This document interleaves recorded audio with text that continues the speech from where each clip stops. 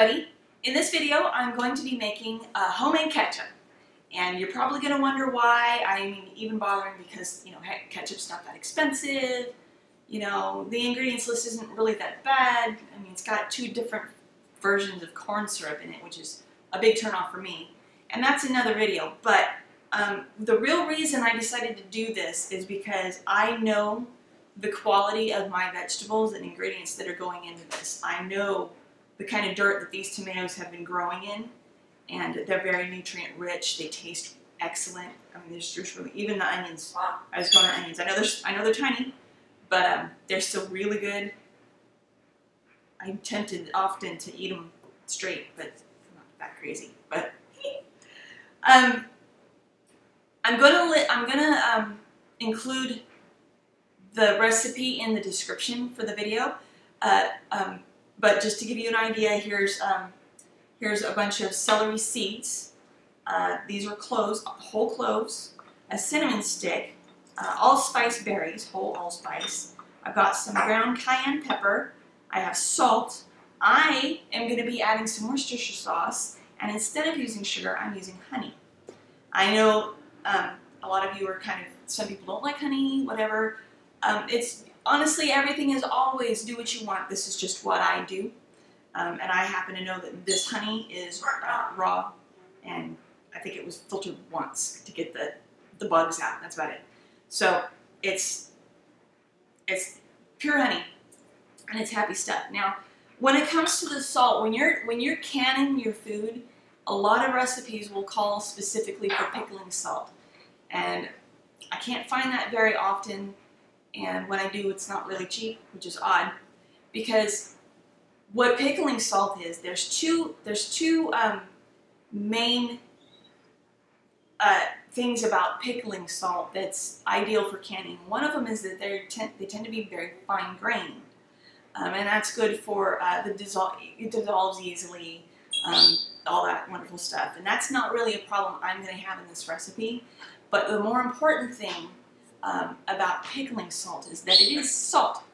There are no anti-caking agents, there's no iodine additives, nothing. It is salt, pure salt. And I do have that. Now, my pure salt with no additives happens to be a coarse grain salt, whatever. And this is what it looks like. It says natural sea salt. Now, don't get that confused with this fine sea salt. This, and it's from the same company, but this has sea salt and an anti-caking agent that I don't really want to pronounce because I've actually never seen it before. So this might be coarser, but that there's no additives. So it won't cloud my food, it won't change the taste of my food, it won't, there's a couple of other problems that some of those additives can cause when you're canning. So, and it won't hurt the food, it just has some undesirable qualities. And my African gray, taking part in the conversation once more. So there we go, and I'm going to be cutting up the onions. I'm going to make a 1.5 cups total of diced onions, and then I'll be coring and quartering my tomatoes, and I will probably ultimately end up using my apple core thing, just a little, you'll know when you see it. So let's get going.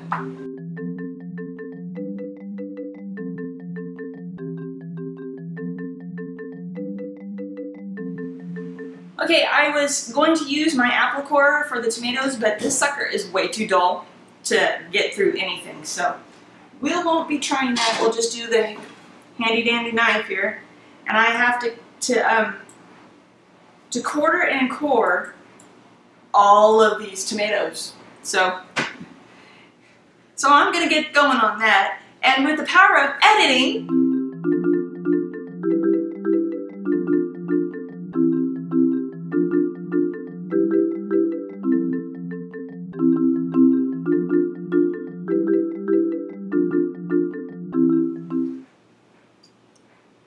wait a minute, that's not right. I'm upside down. There we go, that's better. Okay, so I got through all of my tomatoes, and as you can plainly see, the pot that I chose was a bit too small. So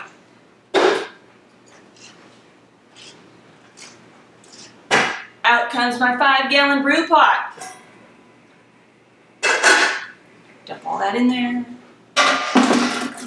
Obviously, if you don't have a 5-gallon brew pot, but you have a couple of other bigger pots like my collection here, go ahead and do what you can with what you have. You toss in these tomatoes, the onions, and the cayenne pepper. Woo! Make sure it all gets in there. All of it.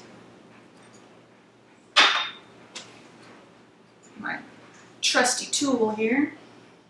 Okay, before we get the tomatoes and onions and the pepper on the fire to cook, what I'm going to do before then is get our apple cider vinegar tea going. I'm a tea person, if you can't tell. We have to heat up the apple cider vinegar, and in it we have to steep the allspice berries, the cinnamon, the cloves, and the celery seeds. That's why they're all whole. Now, the celery seeds are very small. I don't know if you've actually seen them. They're really small. I have a grain bag here, any home brewer might recognize. But what I happen to know about this grain bag is that when you pull it, stretch it open, those holes, they're going to hold all this stuff just fine, but those celery seeds are just going to slip right through. And I don't want a big nasty mess in my vinegar and consequently my ketchup. So what I'm going to do, and I'm going to show you how, I'm going to take a coffee filter and a stapler, and I'm going to create a tea bag to hold these little guys so they're contained. Let's do this. So I've seen some things on the internet about how to do this, and they talk about cutting this right here. I don't want to do that. I have a lot of celery seeds, and they're going to take up a lot of space. So I'm going to do this a little differently. Pour them right in the middle. And then what I'm going to do, I don't care if anybody likes this or not.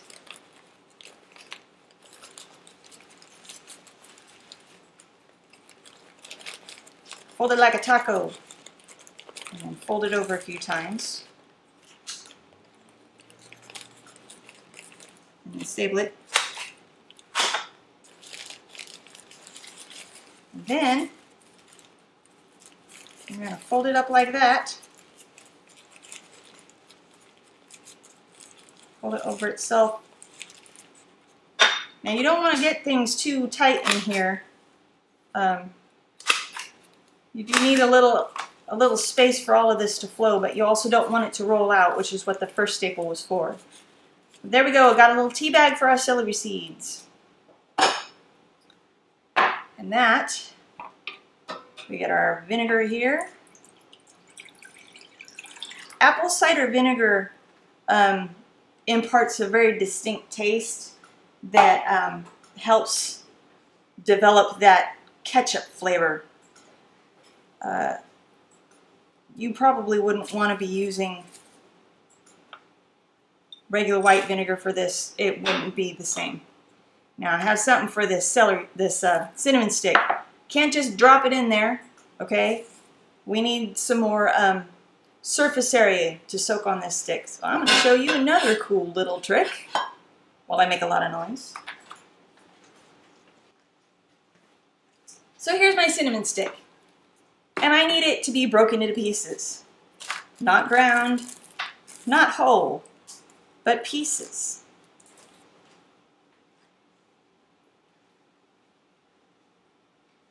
So here we go.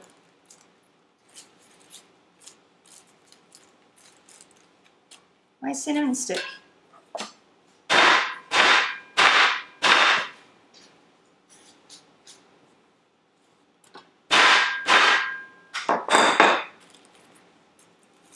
I might be a decent cook, but I also love my tools. So there we go. All broken up into little pieces.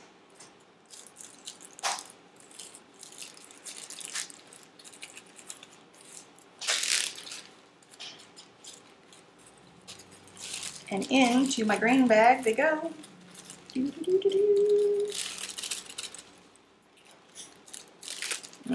God, I wish you could smell this. My grain bag, tie a knot, drop it in there, put it on to heat. Okay, so we've combined the tomatoes and the onions and the cayenne pepper in this big old pot, and we cook them over high heat until they boil, and then we drop the well, whatever they do. Then we will drop the temperature and boil them for 20 minutes. And then after that, we will add that wonderful vinegar stuff and cook it some more. And I'll show you that through the beauty of television editing. Yeah, I know it's not television, whatever works. After about 10 minutes, this is what it looks like. All nice and soupy. And that's what it's talking about. Bring it to a boil. And it's almost there. This is quite a volume of liquid to heat up in this pot, so. But it's a soup now, tomato soup. And as you can see, after 20 minutes, it's more soup and less tomato. And this is just the water cooking out of the tomatoes. I didn't add anything to it. This is just the tomatoes, the onions, and that cayenne pepper ground up. This is how much water lives in tomatoes. Isn't that crazy? And it's just about ready to turn down because it's starting to boil.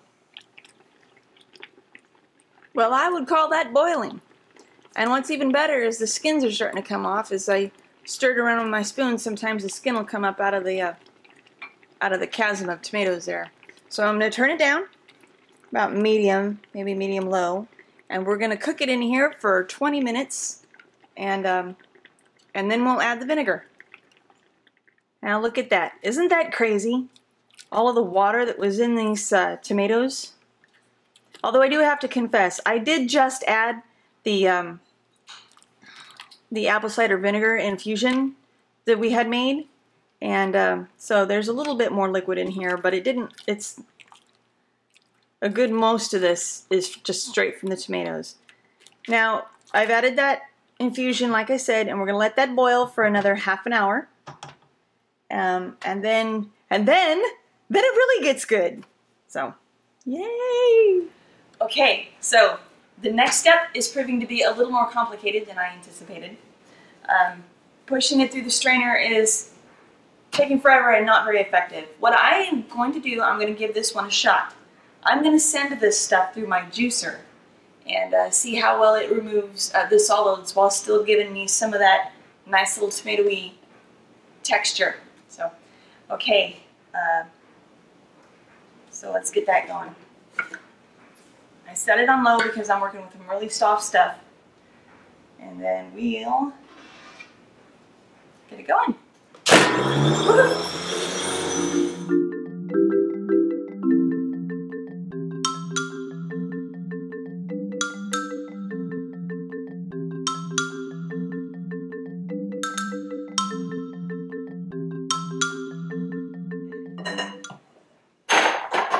Always some leakage.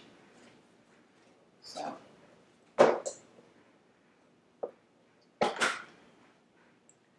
want all of this stuff that's in here, so I'm taking out the innards on this little.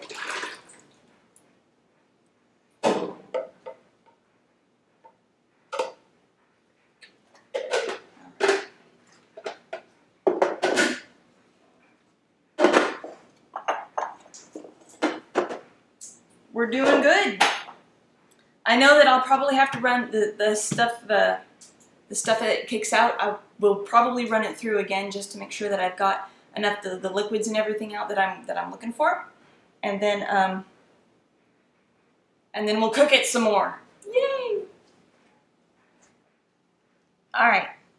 So I used my juicer. I ran this through a total of 5 times through my juicer, and these are the only solids that I have left, leaving this much of the juice and stuff to use to make the actual ketchup. So, yay! And it's like I said, I put it in a smaller pot because I knew it was going to be less. So, right now it's time to add the rest of the ingredients. So we add our salt. we add our sugar, or in this case, honey.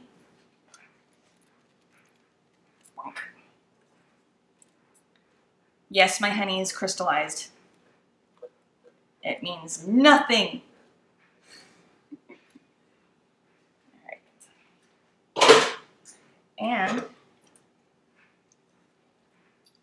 I mentioned the Worcestershire sauce. So here we go.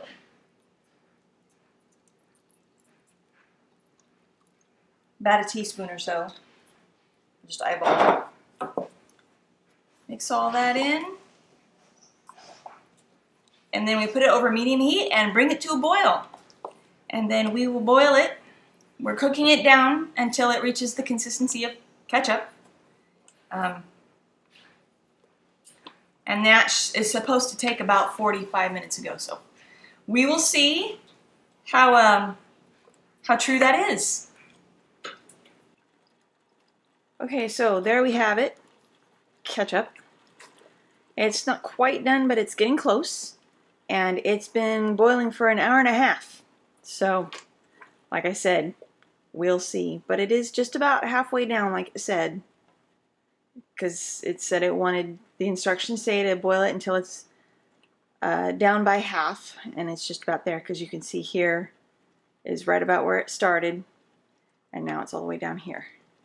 And it's pretty thick, and it's much, much redder than it started with. Right now is the time to get the canning jars ready and everything sanitized and sterilized, and we'll start with that. I'll fill up the my big pot and my jars and get them boiling to sterilize those. Okay, since the ketchup is so close to being finished, we're going to start preparing the canning jars. And what you do is you get them in water, fill them up with water, and then cover them. You're basically completely covered in water. You get them on the burner and you boil. Once they start boiling, you boil them for 15 minutes, and that sterilizes the jars. And then we'll fill them, and that'll be an interesting thing to watch. I've got a whole system down because I use the same pot to sterilize them as I do to process them. See the lids? They have this ring here. This is a plastic ring, and this is what actually seals everything. And if you boil this, you will destroy this ring, but you still need to sterilize it. So what you do is you bring the water, you're going to put it up to a boil, and then turn it down to a slow simmer, and then let them sit in that for 15 minutes or more, and that'll sterilize them just fine. The glass jars, they're tough. They can take anything. Now we're going to start filling our jars. Pull one out, and I got to empty it.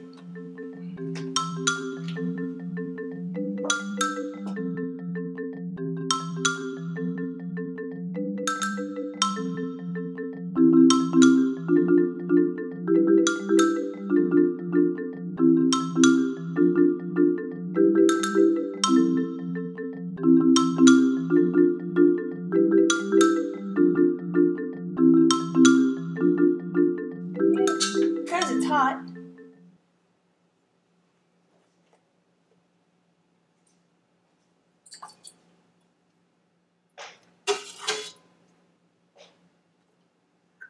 Good rule of thumb for most things that you're canning, when you're filling up your jar, you fill it up to that bottom neckband. It gives you enough headspace clearance to do whatever it is that you need to do.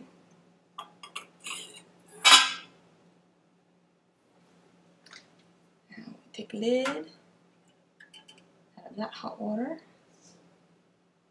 Still pretty owie. Place that on there real nice and evenly. Slip the band on, finger tight, and then put it somewhere to cool down.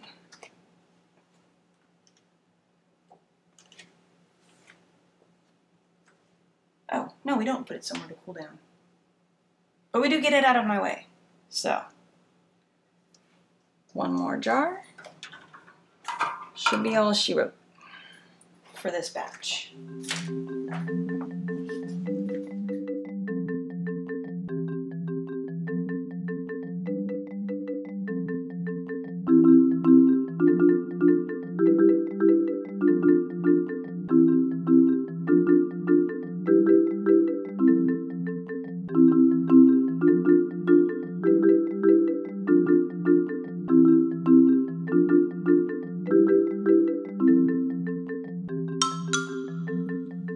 Bring it back up to boiling. Yeah, you need the bottles to be immersed up to that neckband, maybe just a little higher. Bring it back up to boiling and then boil it for 15 minutes, and then we'll be ready to set it out. Set it out to cool off overnight. These aren't actually supposed to be that tight while it's processing. What happens is the heat expands the air that's in there and it pushes it out, but when it tries to go to, when it cools off and it goes to cool back down, that's what creates the seal and sucks the lid down, and you know everything's good. So here you have homemade ketchup. You hear that? That's the sound of it sealing. You want to make sure you don't touch them too much. But once you get them out of that water bath, you want to make sure that you tighten these rings down hand tight, because then that'll help to form the seal. And that pop that you heard, that's the button in the middle sucking down, and that's a good sound. You want to hear that.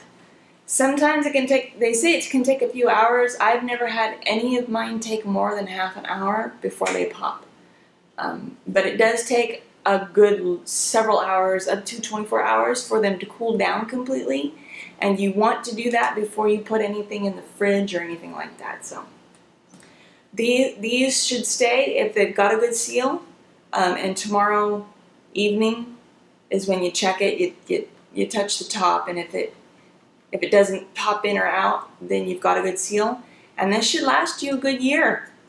But it won't last that long. This will be gone in a month. That's why I put them in the big quart jars, is because everything that I make is gone quickly. And as good as that makes me feel, that means I have to do it again next month. So, thank you so much for watching. Make sure that you hit the like and subscribe button. I love you all, and have a great evening. So, bye. The tomato cutting montage.